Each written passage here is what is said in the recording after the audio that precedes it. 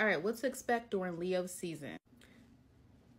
So, coming out of Cancer season, we know we're dealing a lot with our inner needs, understanding our inner needs, being loyal to our inner needs, understanding a lot of the things that we want to cultivate, really being kind of in that oneness. But as we move to the Leo energy, we can take some of that, especially for some people who've been working on a project, something you've been pouring a lot of energy to, that you care a lot about. And Leo energy, remember, Leo energy now is the presenter. It is the show. It is the entertainment. Okay, so this is a very expressive type of season. When we move into Leo season on July 22nd, we also are going to have Mercury still in Leo and for a little bit, and then we're also going to have Venus in Leo. Leo season is a great time to really showcase things that you're apprehensive about, things that you know are good ideas, but sometimes you just kind of wait in the shadows for the right time. Leo energy is not about timeliness. It's not about the right time. It is about the essence of what it is that you have, what you enjoy, and it also allows for there to be a greater sense of expression.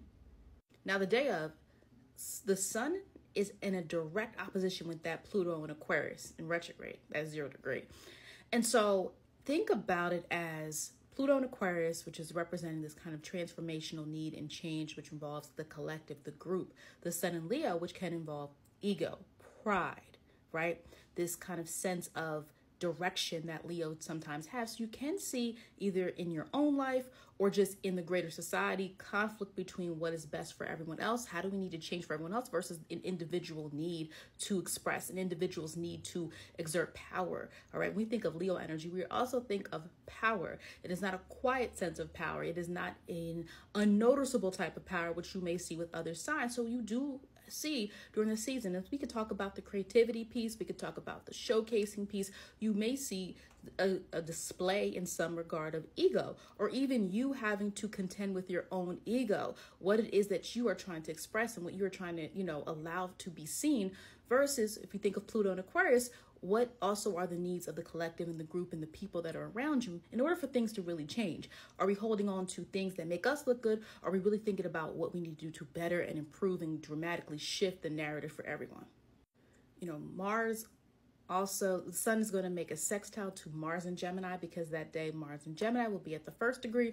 So that sextile promotes an expressive way in which language and communication can be seen or shown through Sun and Leo, which can represent something being released, something being shown. So for people who are thinking of releasing something, or people who have been working on something, and for if it has anything to do with having to communicate or express to others, this also is a really great opportunity to use Leo energy to promote yourself, promote what you have, get other people interested in your ideas. But remember, with that interested in ideas piece, Leo embodies. So Leo is not the energy that's just saying something, and Leo's not the energy that's just feeling something. Leo is embodying what it is presenting to you. So sometimes we think of Leo energy, there is this kind of showcasing and selling of self, really getting in touch and in tune with your true talents, the things that are really good about you, the things that you also get a sense of joy in.